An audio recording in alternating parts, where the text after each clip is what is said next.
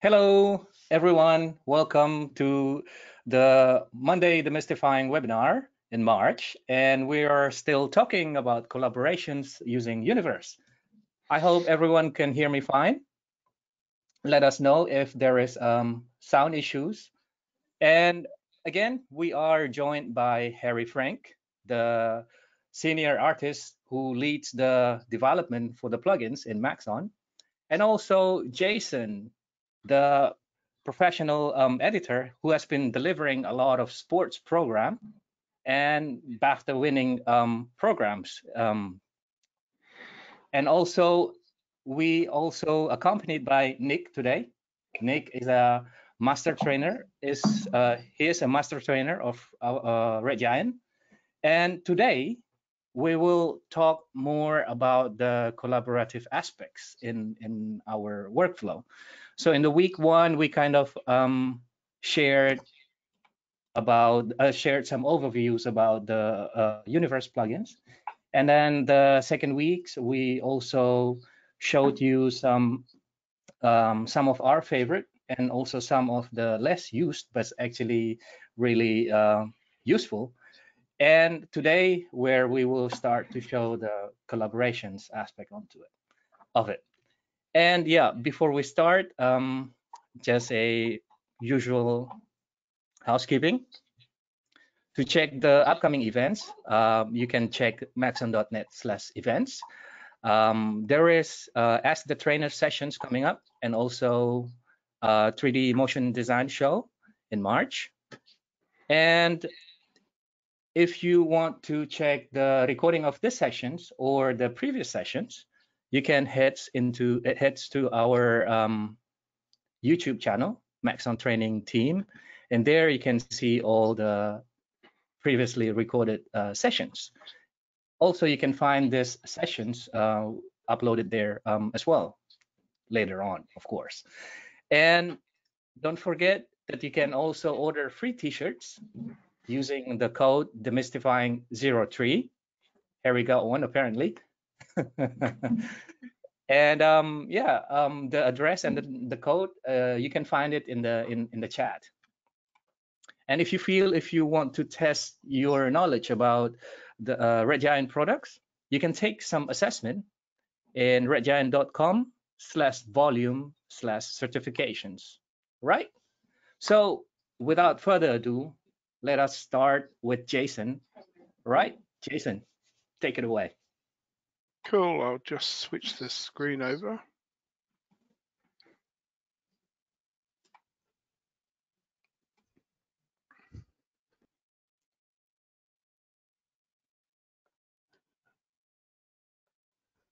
So hopefully everyone can hear me. So I'm working in Avid 2021.2 today. I might just turn off my monitor, so that one. So hopefully you can all see that. I was going to start off with a lot of the work I do in broadcast is quite collaborative. Quite often we have editors, colorists, graphic people, online editors. There's a whole range of different jobs. And this is an example of one of the reasons I like Universe is working in Avid. Normally you would be editing and quite often the graphics will be delivered from somewhere else. But this is a little example of something we might use in sports, a little locator graphic. And the nice thing about having Universe in Avid is that I can build things like this in Avid. So you can see this is using the Universe Hacker tool. And the nice thing is it allows me to transition from one set of text. So you can see here we have Moscow, Russia written in Russian Cyrillic text. And it allows me to have a cool little transition through to the English version of it. And then it mixes on and off, and that you can see it has a glow and various styles to it. One of the things I'm going to do is, this is an example, while I'm editing, I might sort of come up with a graphic to sort of sell the idea to the producers and say, what do you think of this as an idea? Like, especially if it's an English audience, we want it in English, but it's quite cool being, if the location was Russia, to have it written in Russian, and you could do the same in each language. One of the cool things I like is you can see within the controls, I have animation timing, and the main thing I like is the text transition type. So you can see here it goes from the Russian straight through to the English. Just go back into that tool, and you can see when I hit the edit text button, I can see the two different lines of text, the source text and target text, which I can see here. I can also use any font, which in this case I've just used Arial for this example. Obviously, when you're collaborating, if you're using a font that's different to a standard font, you need to make sure you hand that font over as well. But for this case, we'll just stick with Arial because it's useful, and everybody has Arial. So you can see I can type in my 2 lines of text, and then you can see here, this is something that's quite cool, the text transition type. We're just moving from the source to target, and you can see the direction we're going randomly. So as I step through, you can see just different letters pop at different times. If I were to switch that left to right, then obviously the text will go from one side to the other. So you can see it's doing it letter by letter. There's also sort of random flicking letters happening throughout it. But you can also go from source to target through random characters. I tend to use this more because it's quite cool. So you can see if we start here, different letters sort of change to sort of really random characters. And then once you've got a whole random string, it turns into English. So the nice thing I like here is if we go back into this, once I've got something that I quite like, because I don't want to spend all day playing with a graphic, I might save that as a style. So let's save a preset, and I'll call it Jason's Avid Hacker. So we'll save that. So now if we come into, I'm on a Mac computer, and within the documents in Red Giant, you can see I have a folder universe, and within the presets, all of them live in here. And you can see here's the one we just made, Jason's Avid Hacker. Now what I can do is quite quickly, I can hand that over. So in this case, I'm going to pass that to Harry, so he can have a look at it and do a bit more with it. And this could be a perfect example of, I've done something in an edit which works well for our edit, but now to actually make it look good and to stylize it and tweak it a bit, we'll hand it over to Harry, who in this instance is going to act as our graphics person. I'm using WhatsApp just because of its simplicity. So you can see if I just grab this RGX file and drop this in here, Harry will then be able to pick that up. So this is just standard WhatsApp. It's only a tiny file, 66K. The nice thing is, as you've seen, I've just built this in Avid.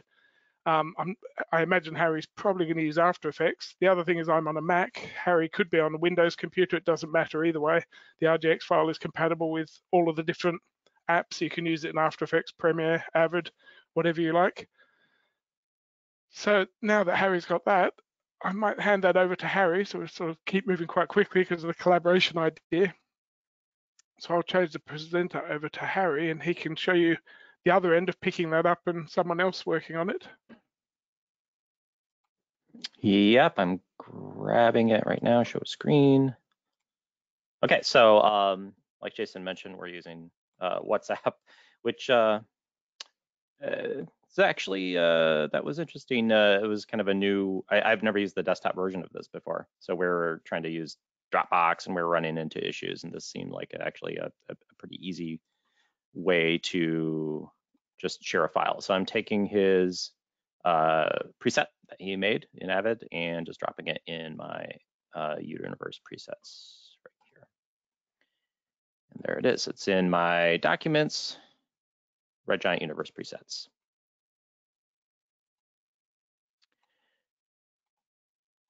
Right. Minimize. Oops. Okay. Sorry, presentation's taking up a lot of room. There we go. Okay, so everybody can see my screen, I hope. And I just wanted to take a moment to kind of go through HackerText. You know, every time we do a release, or when things are a new release, we always, we try to cover them via getting started tutorials, and then when we do updates, we kind of do an update tutorial. But when we do that and we add features, it might kind of get lost in the shuffle, and when you're trying to check out how to use this plugin, the sort of the complete set of features and how they all kind of work together. First thing I want to do is let's get that preset loaded that Jason sent. So if I choose a preset for HackerText, it should, there it is, Jason's Avid Hacker. And look at that, it worked. I had this, if you ever have like a dream before an event And this, I kept worrying, like, I hope this doesn't like, I hope this doesn't screw up on me on a live broadcast. No reason it should, because it's just fine. So one thing I noticed was that Jason was manually keyframing. Now, the preset files really just store the parameters. They don't store keyframe data. And that's one of the reasons in this latest release, we added the animation timing section where you can automatically animate. And what it's going to do is go through the different stages of the animation. So actually, let me flip it back over to manual so we can see exactly what's going on here. So let's set this to 0, 1, 2, 3, and then 4 to 5.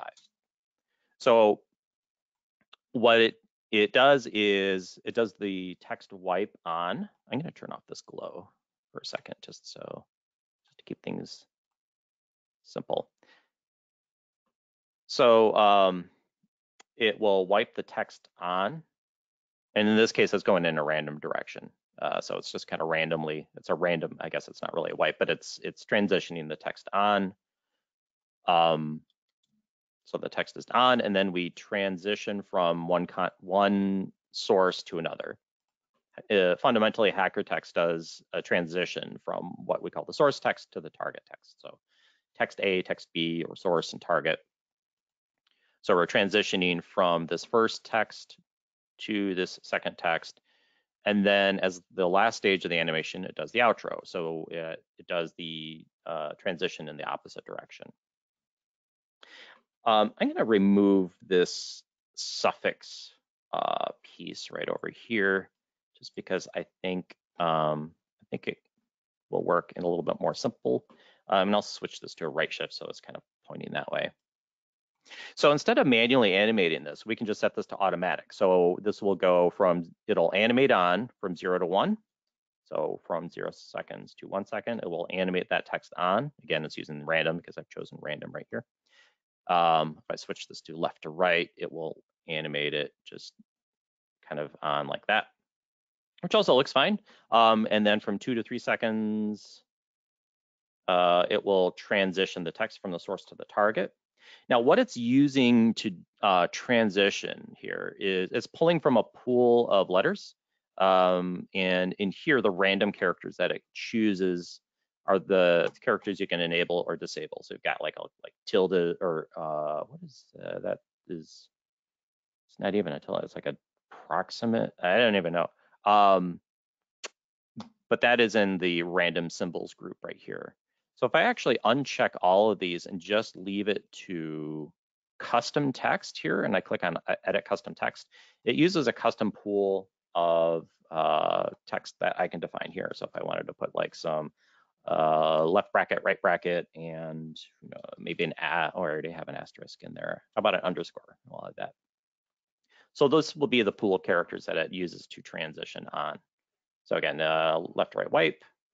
It does its transition from source to target, and then it sits in the target text. Now, sometimes you want it to transition out. So again, in that animation stage here, 4 to 5 seconds, it transitions out. But if you want it just to sit there, you can just uncheck the outro and it will just perpetually sit there. Also, this timing 0 to 1, 2 to 3, 4 to 5, etc., is all relative to the layer. So you don't have to like keep changing it if you move the text down. I'm just keeping it at 0 just to keep it easy to kind of see what's going on. Another thing that you're seeing is that sort of flickering. Like right here, you can see this character is kind of flickering in its scale. And this was also something that was added in the most recent version, where you can enable a flicker where it will flicker the scale. We can flicker the characters, the opacity, and right now it's flickering scale. If I turn that off and I say maybe flicker the characters, it's just going to do sort of a random character flickering. Now with Arial, this might not be great because this is not a monospaced font. So I'm actually going to go back into the text and let's put this to something monospaced. If I type in the font here, it does kind of a smart search. It does a match to the font name. And now there. So as it flickers the text, it's not changing the kerning.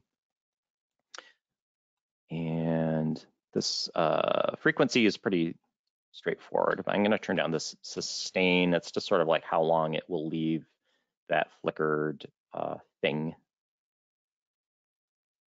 in place. Oh, another thing to mention, Jason was mentioning using, and this is no small feat, using basically this Russian Cyrillic alphabet. In this, I think it was this release, or maybe one release before that, but we added support for a multitude of languages outside of just English, including right to left, languages as well. But you just have to make sure that the typeface that you're using actually supports it. Arial is pretty universal, so that worked pretty well. This PT Mono is one of the open source fonts that we ship with Universe. If you go to the documentation for Universe, sorry. Some days I'm on Windows and some days on Mac, and I scroll the wrong way. Regent Universe, there's a section called Installed Fonts, and this gives you a list of all the open source fonts that we install. Well, if you assume that you opt in to install, there's an option to not install them. But this allows you to use the fonts that are used in the presets, as well as, well, you can use them in your own presets, and that way, as you share them from one person to another. So I think that's probably pretty good. Maybe we'll change the color of this, maybe a terminal green, or I'm not sure what's going to work here. We can always change this later in post. And then, as Jason mentioned, we also have some simple post effects on here, such as a scan lines effect. Let me zoom in so you can see that. I'll scrunch these together just a little bit more. And there's also a glow on here, which is a very, it's a very basic glow. It's just literally like a simple glow that passes maybe, I think, 3 times. So each one is just kind of scaling outward and kind of giving a basic multi-pass kind of glow.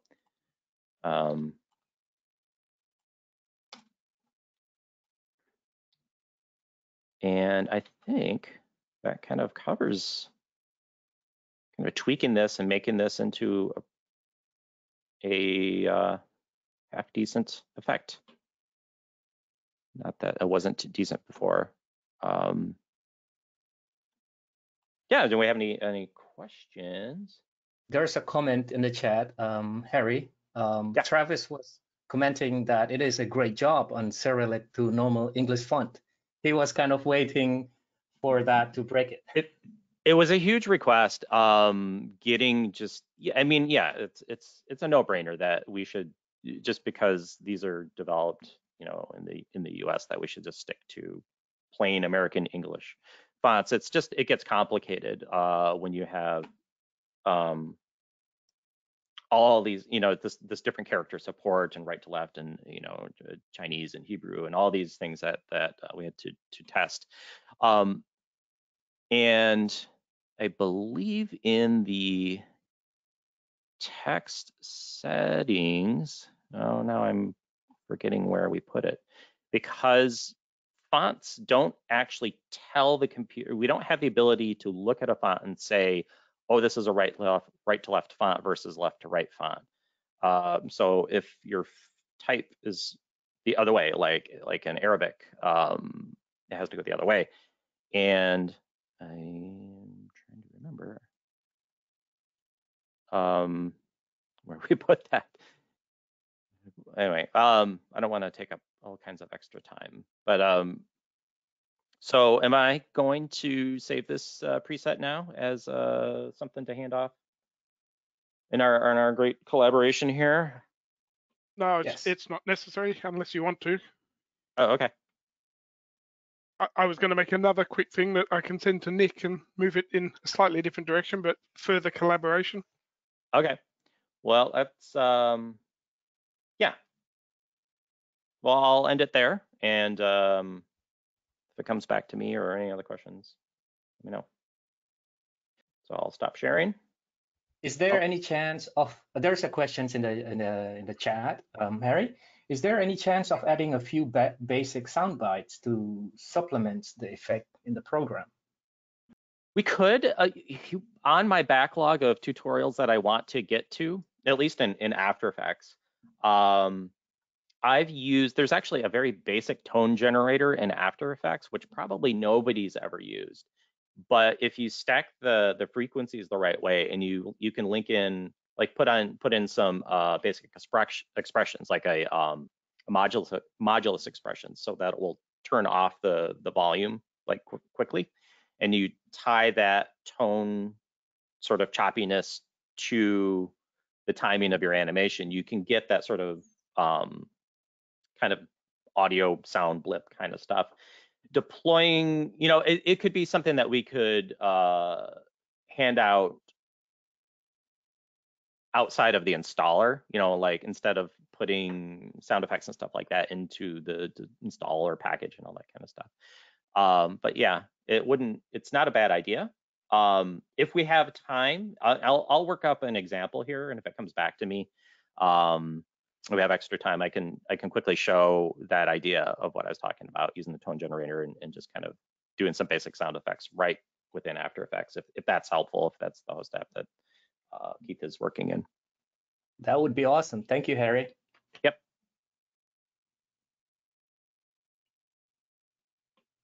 Cool. So I'm back in Avid, and I was just going to put together another quick example which we can send over to Nick. Obviously, this highlights one of the things with collaborating is it obviously slows the process down because each step takes time to hand over. So it tends to be something that happens on bigger projects.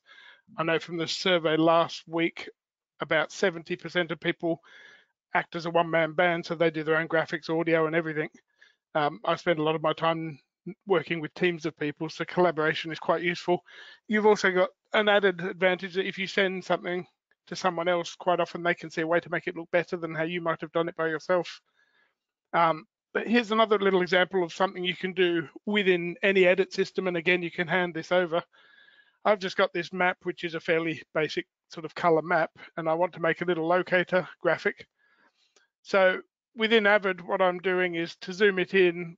Avid has an unusual way of doing things where we use reformat, which allows me to frame. So you can see there's the big map, which is the overall resolution of it. And I'm working in high definition, some 1920 by 1080. So you can see I can scale and position them. We get this box here showing me the bit I'm going to end up using. There's also a color adapter, which I'm not going to play with. Now, the first thing I want to do is give this a look. So I'm going to use Red Giant looks.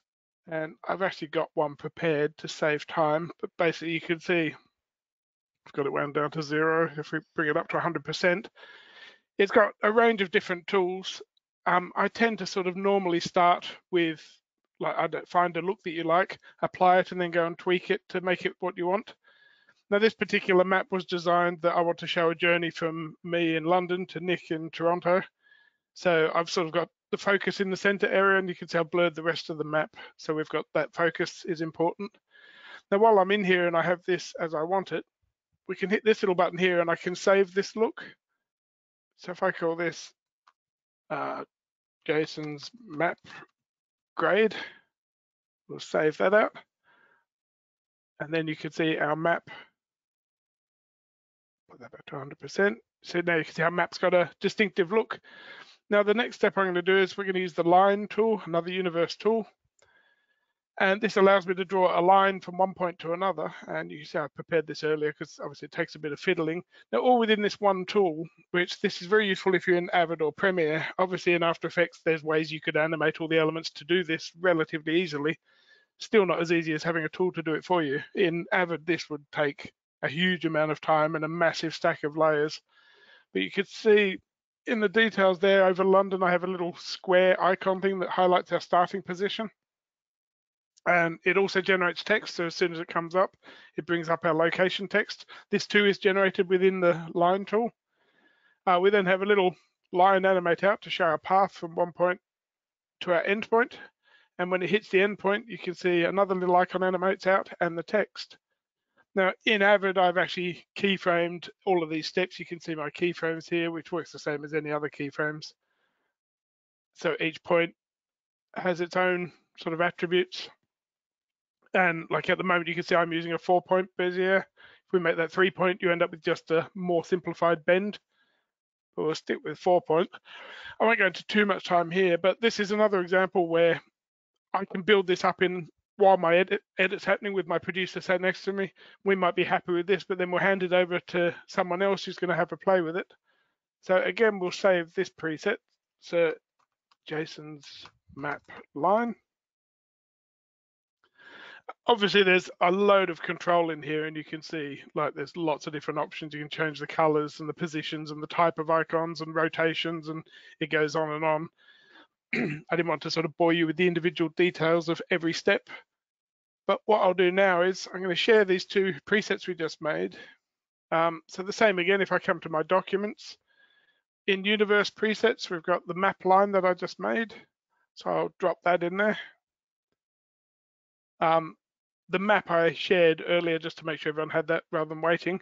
You'll see also within the presets, we have magic bullet looks. So if I go into my presets here, and custom, and you can see there's Jason's map grade.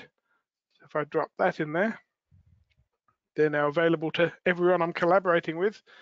So at this point, so I've been on Avid, and I'll hand over to Nick now, who's going to pick it up and play with this map in Premiere, I believe. That is correct. I've just received your message, Jason, through WhatsApp, and I will show that here on the screen here in a second. Oh, there we go. Okay, so let me head inside of Premiere. Does everyone see my screen now? Yep, that's perfect. Perfect. So I just wanted to show the WhatsApp thread. Here's your map grade, and there was another element too that came in, and I downloaded this as well as the looks preset that you gave me, Jason. And I'm here inside of Premiere Pro, and I've sort of assembled a few things. So I'm heading over into my effect controls, and all I did was applied a fresh version of Magic Bullet Looks. And then once I installed it in that location that you've already shared in the documents folder, I'm simply just going in to edit the look. And inside of looks, I like to use the shortcut key L to bring up the looks gallery. And then here's your preset grade because of that location. And I love the fact that you kind of included a few different variations of looks here with all of the tools inside of looks to create this stylistic map look. So that was step one. And then step two was to repeat the same thing with universe line. And I actually have a workspace saved with the Red Giant Universe panel dashboard docked, where I can easily add from the motion graphics category line to a clip here in the timeline. I also try during these workflows to make sure that under my sequence menu, that selection follows playhead is turned on. This automatically comes on in the Lumetri panel when you go into your Lumetri or color correction workspace, but this is really handy when you're trying to apply universe effects as well as transitions. So I applied a universe line, and you can see it here. And one thing about working with this in Premiere Pro, which I love, is when you select the effect and effect controls of universe line, I can make some additions in terms of the position of the line in case it needed some retweaking, such as the location here. And I'm just now dragging this on-screen control directly in my program monitor to make that adjustment to the line. I can also, of course, go into some of the line properties. And if the producer is coming back here and doesn't like, let's go here to the primary line, the dashed line style, I could come here and switch that to a solid. Now, on top of this, so I've got looks, I've got universe line, and then there's a transform effect just after, which is this scaling effect added at the very end. So it's scaling up on all of these assets. And because I'll be collaborating with a few other people in Premiere Pro on this project, and I know that they'll be working in Premiere Pro, rather than save this as a universe effect, because I'm utilizing in this case a Premiere Pro effect, the transform, I'm going to select this bundle of effects and just save this as a preset to be used inside of Premiere Pro. And I'll just call this map, look, and move. And once this is set up, I'll press OK. And if we head into the effects preset section, we should see that that map look and move is located right here. You can actually right click this and export this as a preset and save that anywhere on your system. And notice that that same action, let's say on a preset folder, is your way to import that preset. And what's going to happen, in fact, if I cleared these effects or applied it to a new map, all three of those effects are going to be added onto it. So it's now just repeating itself. Let me just turn off the original. And I've got that collection of effects, not to mention the keyframes that were set up here. So pretty cool there in being able to save that effect. So it just so happens that I actually am working on 2 jobs at once right now. And with the other job, this is going to be a collaboration between 3 different applications. So one is Final Cut, and I need to send over some stuff into After Effects for some final compositing. And then after I do that, I need to send this over to Max in Resolve for some final color correction. So I need some way of being able to transfer these files back and forth between the various applications. So right here in the background, I'm going to head over into Final Cut and just show you what I have here.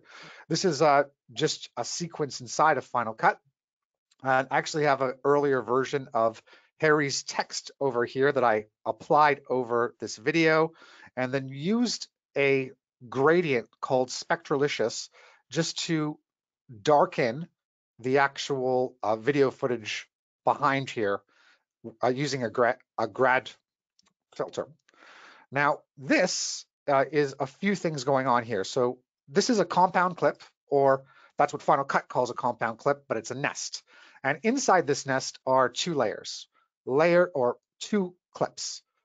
The clip number 1 has basically a area here where I had to key out the green screen inside the actual computer monitor. So I just wanted to show that. So I used this keyer inside of Final Cut to key out that area. And then I added or scaled down this clip right here that's underneath it, which has 2 universe effects. So Noir Modern and then VHS, which is really responsible for some of those lines that you see there on the screen. Now, the problem is this footage is not tracked to the shot. And while there are third-party effects that I could essentially use, I know that someone could set this up or do this in After Effects. And there happens to be a lovely plugin that you can use that will translate your Final Cut Pro projects to After Effects, maintaining the majority of transformative effects or any effects that are shared between the 2 applications. So here, I'm going to head in to that clip for AE. I'm just going to save this as an XML. So I'm going to export an XML, save this to the desktop, create a new folder, XML, create for AE uni, and I'll press save. And I'm going to hop inside of After Effects and show you this plugin. It's called Automatic Duck. What it's going to do is it's going to take that XML and try to transfer it to a After Effects project. So heading to the File menu, this is already installed. It's called Ximport AE. And what's cool about it, if I go here to the desktop and let me go here to date added, here's the XML. I'm going to choose to just show you the settings down here. It's going to take all of my video clips or the actual nest that I sent and step up any layers in a comp if they were laid out sequentially. And if I had any pre-comp clip or clips in secondary storylines or compound clips, it will create pre-comps from it. Now, it gets even better for when we open it. It actually didn't see one of the effects. And that's the one that's inside of Final Cut. So let me just sort of show this to you in the timeline. Here's the uni for AE. I'll open that up, and you'll notice that it didn't see the keyer, and that's because the keyer is native to Final Cut. And in fact, it even gives you a marker to say, hey, there's a keyer missing. But the good part about it is I know that After Effects has a keyer, and I could easily apply key light to this video clip to fix this up, or to have the motion graphic designer do just this. So I will take the screen color and just key that out so that we're back to square one. But here's the great part, is that anyone who has Universe, those effects are seen. So it actually kept the Noir Modern and the Universe VHS effects and the transformative effects that were inside of Final Cut. So I scaled down that clip and repositioned it so that it would fit the monitor. All of that data is maintained, allowing this easy translation between two applications that are separate. So if you ever work with someone in Final Cut, this X-import AE might provide a cool kind of workflow. From here, I use the AE camera tracker, and then after that utilization of the AE camera tracker, I'll actually just show the final version of this here so that we see some of the final steps. I added the AE camera tracker, and then I added a null to the scene, so camera and a null, and then attached this clip to the null, positioning it in space. Sorry, the background clip here. So that's attached to a null and following this null that's basically implemented by the camera inside of After Effects. And then I added a few additional effects here just to comp these a bit better together. I added a match grain effect, a universe blur to blur this out a bit. And while I still have to play with the color correction of this to match these monitors better, I also applied an effect called color link, which in fact is native inside of After Effects and is going to sample the colors of my clip or the shot with the two monitors. By choosing, in this instance, I think I chose an average sample with a blending mode of screen. And in order to make sure I saw this video clip, I stenciled the original alpha. So to give this back to the editor in Final Cut, or the motion graphic designer is going to come here under the composition menu and add this to the render queue, where they're going to save out a Apple ProRes 422 file. So because they're finished with all of the VFX work, and I'm going to take that and then share that with Max. And it just so happens that I've already done this, so to spare you the time of exporting that out, here's the Apple ProRes 422 file that actually exists above these two clips. You can see there that it does maintain the tracking from the AE camera tracker and the additional effects. And now I need to get this over to Max. So Max has the same clips on his system. All I need to do is share with him an XML. On top of sharing with him an XML, I'm giving him a reference movie, so a low-res proxy, so that he can compare what I've done in this timeline, in essence, to what I've done in this timeline to what he's going to see inside of Resolve.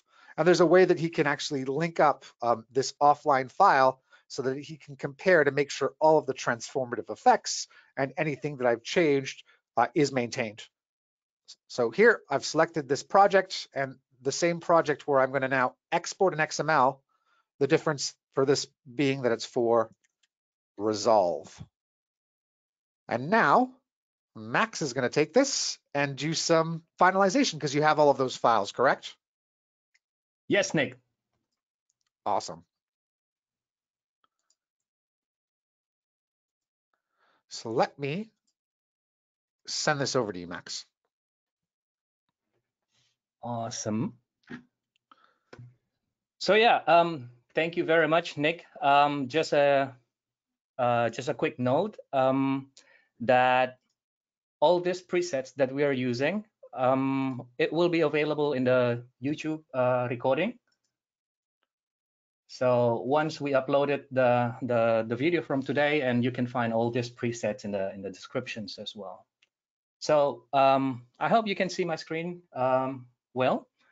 I have a Resolve Project Manager going on here, and now I will create a new project to conform the project that Nick has shared with me. So I can just select create project and then just name it conform, click create. And then now we are in Resolve. And the first thing that I would like to do normally when I want to conform is that I will set my project settings. And in this case, I will stay in full HD timeline resolutions and the same timeline frame rate like my editor used, in this case, Nick. Also, I would define the color management at this stage as well. So for the color science, I am staying with the DaVinci YRGB and opting out not to use Resolve color management in this case. So I will stay in DaVinci YRGB, and then that's it. So the first thing that I want to do when I want to conform it is that I will bring all the timeline that Nick shared with me, and in this case, you can just go to the edit page. And from the edit page, I will close my effects library. So from the edit page, I will access file and import timeline. And the shortcut for that is Control-Shift-I. So now I will head into my desktop where I got the file from Nick. And I will select the timeline and just simply press open. Now I have this dialog, and this dialog is telling me the source file is this one, and then what is the imported timeline, and then the timeline name. And here I have the options to let the project settings to be automatically set. I didn't want that. I don't want that because previously I already set my project settings, and in this case I can just deactivate this one. So the second option is to automatically import source clips into media pool. Yes, I do want that. And I will just press OK. And now Resolve telling me that Resolve cannot find the clips. And in this case, I can tell Resolve where to look into that clips. And I will just press yes. And now I will tell Resolve where to find those clips. And since I have my clips in desktop, so I will just select my desktop and select the folder and press OK. And as you can see, the timeline is now inside Resolve, and also all the media are in. So this is the great example where everything went well, where there is no problem and so on. So let me just fit my timeline by pressing Shift Z. And since Nick has kindly provided me a reference movie, I can cross-check the timeline that I have with the reference movie that Nick already sent me. So in this case, I go back to Media, and then I will go back to my desktop folder.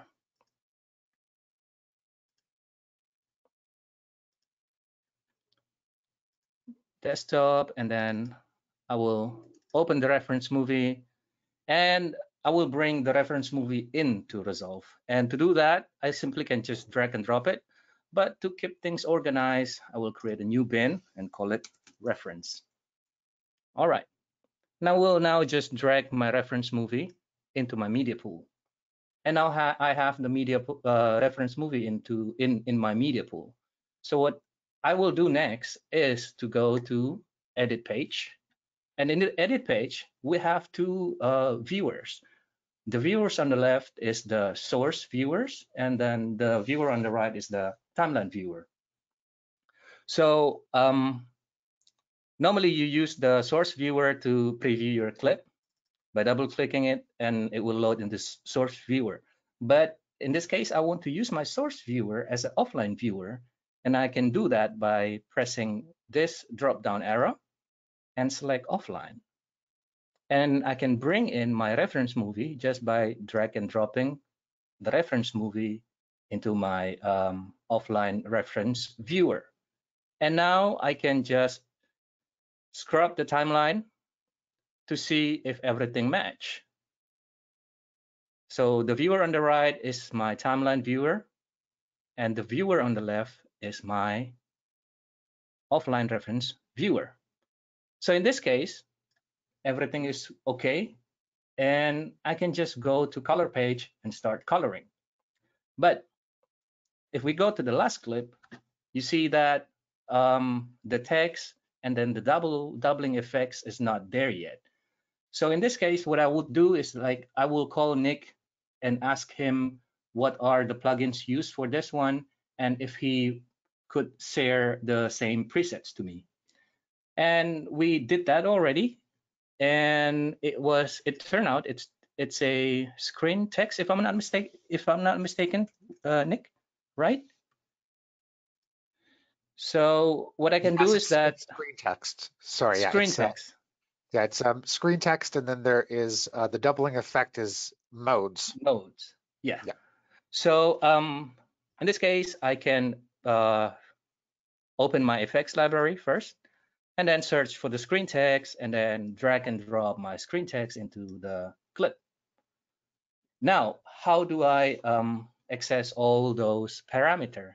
And I can do so by selecting the clips and choosing the inspector. And under effects, I will have my universe screen text. And then now I can just browse the presets that Nick already shared with me, and I can just apply the presets. Now I can also do the same with modes. And that's how you do conform, and that's how when that's the best case scenario when conforming went well and there's no issue. But in this case, I would like to show you some issues when conforming, since we know that these two softwares are not the best buddy in the playground. The software A want you to do the more editing and coloring in the app, and then also the same with the software B. So sometimes there could be trouble, and then when you encounter that trouble, sometimes the manual interventions are needed. So let me just create a new project, and I will name it conform underscore problem, and create. I'll close my effect library, I'll close my inspector. I'm still in the edit page.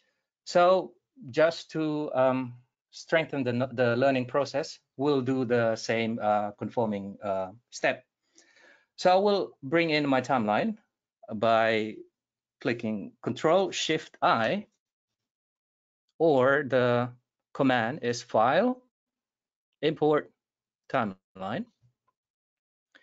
And I will now go to the problematic XML, and I'll click Open. And just the same like before, I have my project set up already, so I don't need my projects to be automatically set up, because it will make my timeline resolutions to this value. So I'll just disable that and then proceed. Yes, I want resolve to find the file, and it is in my desktop. Where is it? Alrighty. Okay. Now, as you can see, I still have 1 clips out of 7 were not yet found. So in this case, I already tell Resolve where to look for the media, but still there is a missing clip. I really don't know what is the problem, so I will not ask Resolve to search for that particular clip, and I will cancel the search. Now you will have an information of what's going wrong by reading the log file. It seems like this compositions is missing. So what you can do is wait until Resolve finishes processing for sure. And what I will do next is to bring my reference movie into my offline viewer. So in this case, I'll go to media again.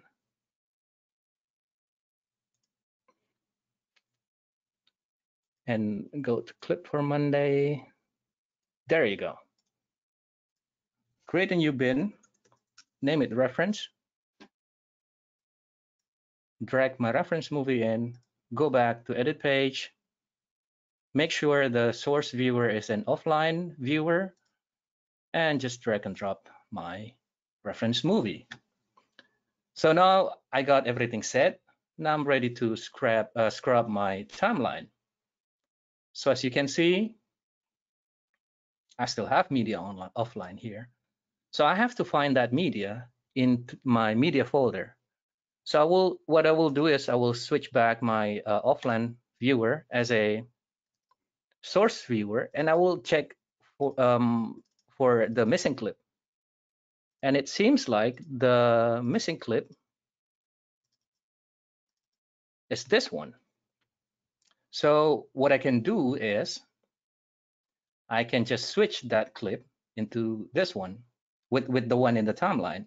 So I can just select that clip. Again, select that clip and select the clip in the timeline.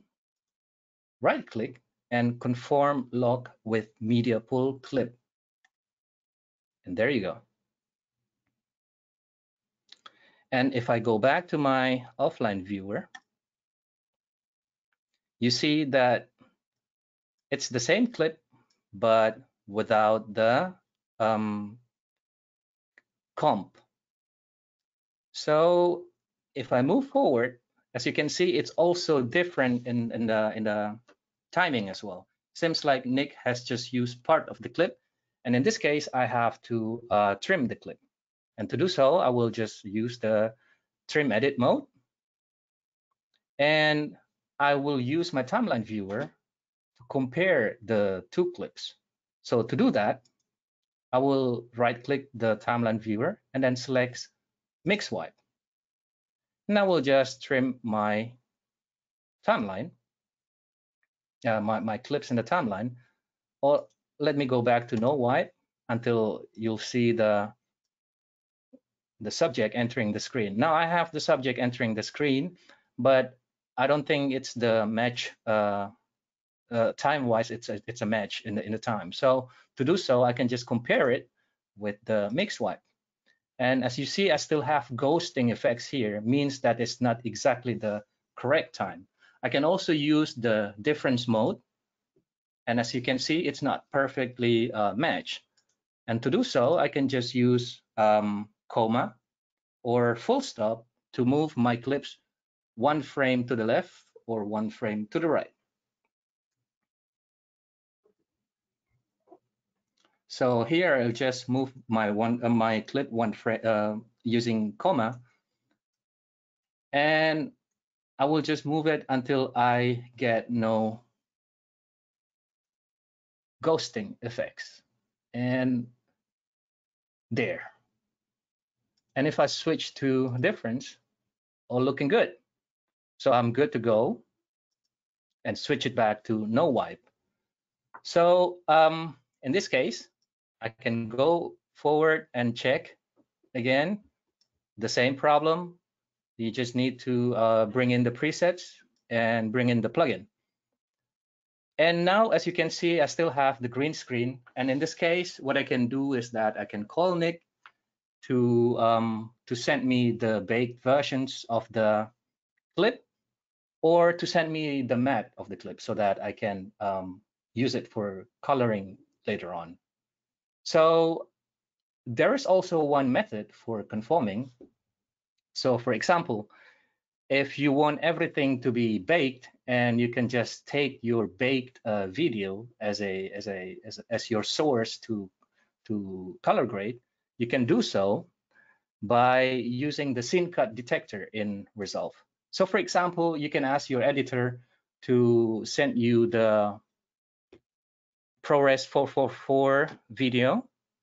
And then what you can do is that in the media pool, in the media storage, you can just go to the movie, not the reference movie, but I just have the reference movie. So here, but I will just use this as an example. So if you, for example, have a baked movie, ProRes 444, for example, you can just right click that particular file, and then select scene cut detections. And then now you can just press auto scene detect, and it will detect all the cut that you have in your edit. And it will separate one video into several different clips. And by doing so, you can color grade it independently, separately. And then you can move forward by pressing Add Cuts to Media Pool. So I don't want to do that. I will go back to the previous conform, since it was the correct conform process, and we'll take a look into one look, how I will tackle the color grading in this one. So going back to editing, all look good. And then I will just switch to color page. So for example, here, how I tackle the grade is that, for example, if I want to establish a bleach bypass look on this one, since it's a hacky theme and computer related theme, I think the correct look that goes well with this one is the bleach bypass look. Of course, you have to ask the producer or the director about the look. You have to consult them if it's in line with their visions, with their aesthetics. So for instance, we're going for a bleach bypass look. Bleach bypass is actually a look that originated from a color timing process, which is skipping a bleach bath when you are developing a film. And bleach bath is actually a process where you're stripping off the silver content of the film, and then exchanging it with the color dye to get your color in the film. So by understanding that process, we can understand that we can come into conclusions that bleach bypass is actually a color film superimposed on the monochrome image. So we can do so by increasing the contrast and then reducing the saturations, right? So for example, if I want to increase my contrast, we're switching gear to color grading now. So I can do so by increasing my contrast, change the pivot point of the contrast, and then also reduce the saturations. It looks okay, but it lacks some control. How if I want to have some more controls in my grade? Well, you can do so by separating the adjustment. And I will walk you through my process, which I learned from Kevin Shaw. He's a very great colorist, and then also a great teacher as well. So check out his channel. His website is finalcolor.com. So I will steal this look from Kevin, and I will just reset my node, reset node grade. And what I would do here is that I will turn my image into black and white by using the RGB mixer. And I will switch monochrome, increase the red channel, decrease the green channel. I turn off the preserve luminance. And then from there, I can create a parallel node. Double click, right click, and add node, layer. I'm adding a layer node, not a parallel node. So I have a black and white image, and here I have the saturations. I have the color image. So in this node, I want to tackle the saturations issue, and I will just reduce the saturations a little bit. Since now I am in a layer node, I can take benefit of the blending mode. And to do so, I will just right click this particular layer node, and select the composite mode and choose one of the blending node. And in this case, I like the color dodge a lot, or the linear dodge. And then after that, I can go and create a washed look on top of that. So for example, reduce the temperature a little bit, add the green tint, and decrease the saturations in the highlight by doing so, by going to the luminance versus saturations curve, and then just drop the highlight area points over there and creating another pivot point like so. And now I'm pretty much done with my bleach bypass look. And I can do the same treatment with the other clips. And to do so, I can start balancing and matching my clips to the first one and proceed from there. So that is the workflow for conforming. Hope it's been helpful. And I think I will give it back to you, Harry, since you want to talk a little bit about the tone, right? About the audio bits in Universe. Yeah. Hey, there. Sorry, Awesome. I had to run and grab my copy. No worry. Yeah. So let's do this. Share. No. Should make you presenter first. Okay. Okay. Yeah. You know, as I was showing hacker text, and I was trying to find a feature, which is to enable right to left text, I realized it was a feature that was added to typographic. So we added right to left support just before we released typographic. So it was put into that. But this was a good reminder, and I actually wrote up the task for me because I have to go back into hacker text and some of those older text plugins to add right to left text support.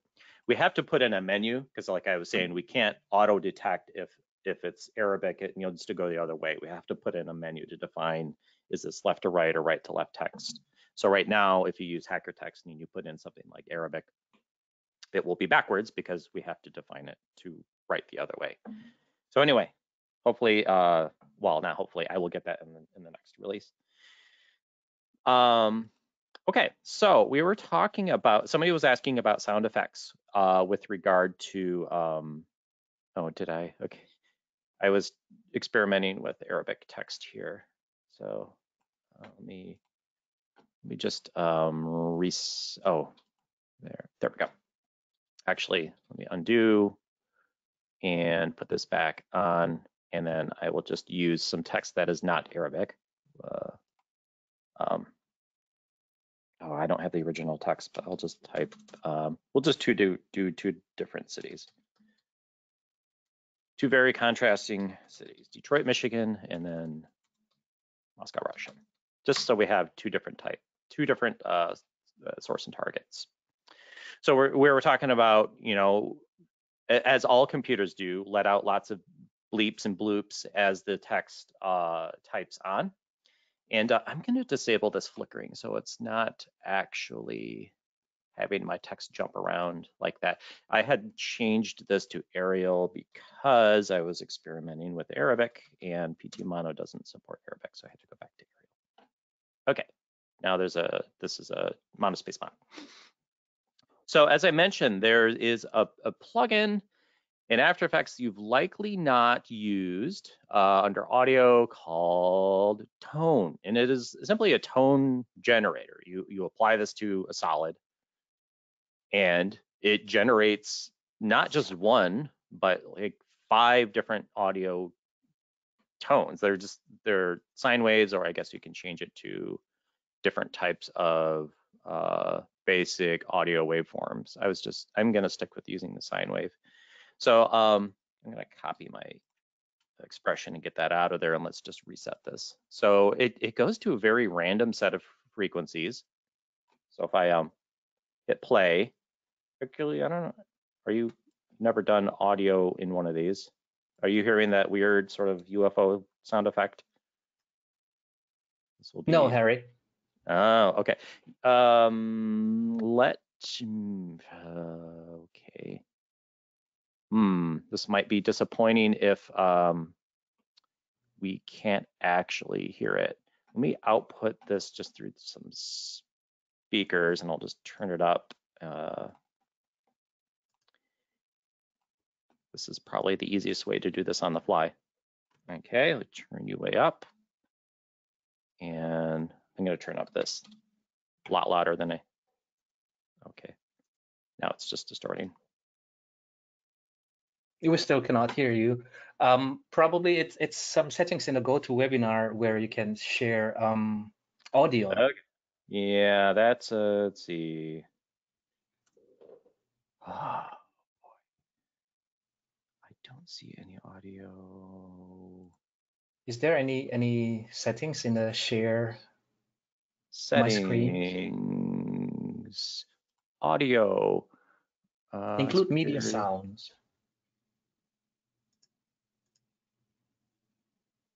I don't see that. Well, is this something I should go ahead and do, or do you? I know people don't want to sit here and watch us play with audio preferences.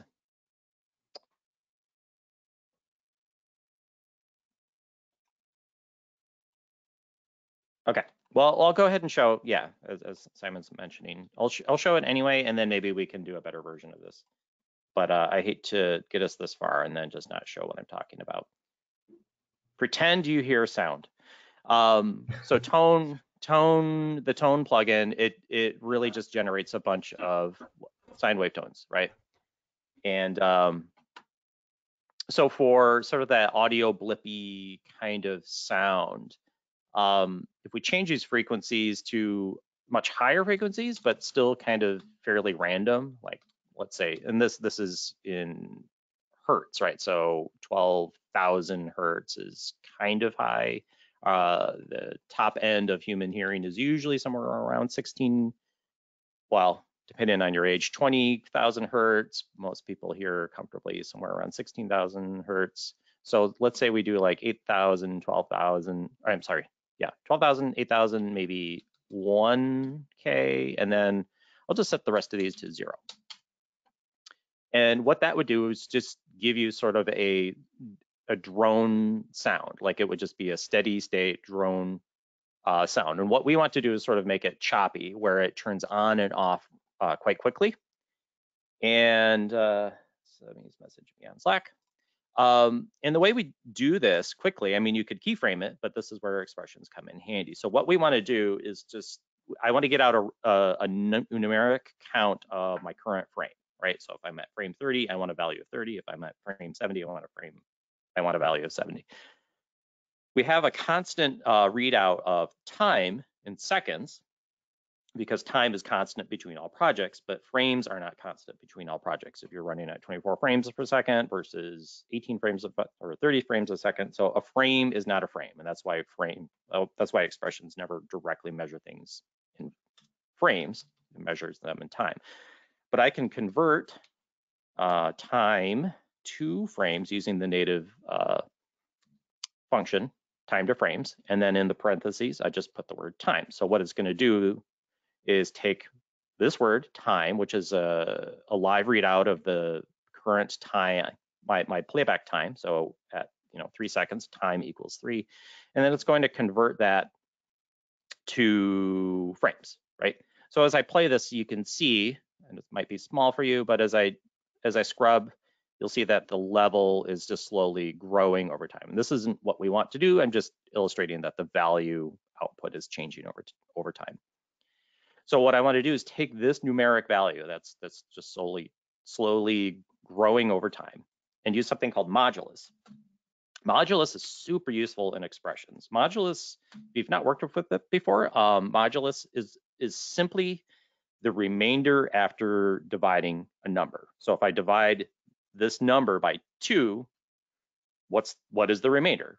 So if we're using 2, it's either going to be even or it's not going to be even, right? So the output of a modulus 2, or mod 2, sometimes we say, is just going to alternate between 0 and 1. So now if I hit enter, you'll see that it's just flickering back and forth between 0 and 1. Now that's 0 and 1%, which is not very loud. So I can take this whole thing.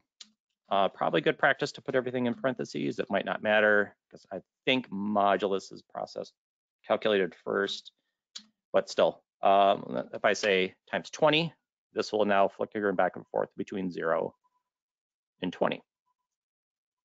Or I can even use the existing value of this level. So whatever I am using here, pre-expression.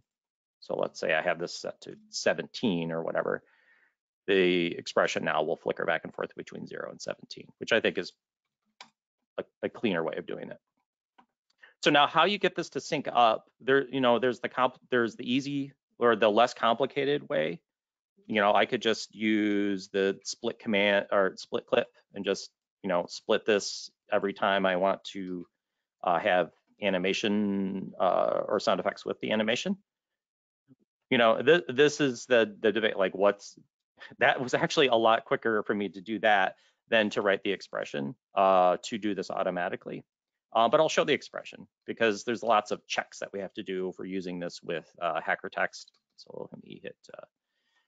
So there's a number of things I have to check for, right? I have to check to see if we actually have animation enabled, right? Because I don't want the sound effect of playing if I've disabled any of those animation stages, right? So if I've said, if I don't want intro animation, so I don't want the sound effect playing, so I have to establish a few variables that are going to check to see if it's even selected. Sorry, I'm going to a window that you probably can't see. Okay, so we check all those, and then I have to grab the times of each of the intro. So we've got, let me go back to the plugin here. We've got where the animation section is. We've got that wipe intro start time and end time. We have the animation start and end time and the outro start and end time.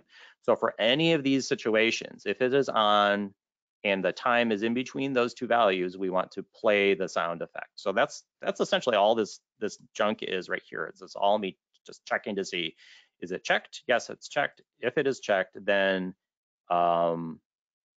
well, right here, I'm saying if it is checked, then we are going to assign the value to this word intro start, which is just a variable. And we'll assign that value up here of this text wipe intro start value. So we're just grabbing all of these values here, the start, intro start, the intro start and end, transition start and end, outro start and end. And we're assigning all those values. And then down here, I'm just saying, if the time, again, we talked about that, if the current time is greater than the intro start and less than the intro start, or it is greater than the transition start and less than the transition end, or it is greater than the outro start and end, then if all that or any of those cases are true, we do this. And that's the exact expression that I did earlier. So a little bit, this is like, well, is that easier than just breaking the clip up? I don't know. But if you had a bunch of these to do and you wanted it all automated, this would certainly make life a lot easier. In fact, I think if I say, if I show the waveform, I think this should be post expression. I guess not. I thought. Oh, wait, is that graphs? Do the graphs have to be post expression? Oh, I thought I could get the waveform to show post expression values. But I guess not. Well, as you can see, the level is kicking in where the animation is happening. But if I have the animation disabled, it's not there. So if I check that, then we've got the animation playing. We'll post this. Oh, there it goes. There we go. So if I change this outro, let's say we want it to stay a little bit longer, and I change the outro now to happen at 7 seconds, we can see that the little blips are happening now over there. Or if I, let's say I have this animation take a little bit more time, now it's going to go between 2 and 4 seconds. So it's one of those classic situations. What's quicker, to just do the quick and easy way, or to invest more time to write the expression and make it a lot more flexible. Apologies that you couldn't hear it, but we'll post the project. So hopefully that's helpful. And Thank you very much, Harry. yeah. Yeah.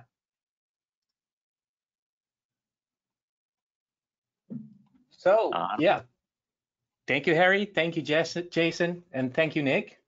That's it for today. And I hope the collaborative example that we showcased today could be some help with you folks, right? So just another note, you can check the recording of these sessions in our YouTube channel. So just search for Maxon Training Team in YouTube, and you'll be able to see the recording of the sessions. So thank you very much for joining us, and thank you for your time. Thank you, Jason. Thank you, Nick, and thank you, Harry. See you next week.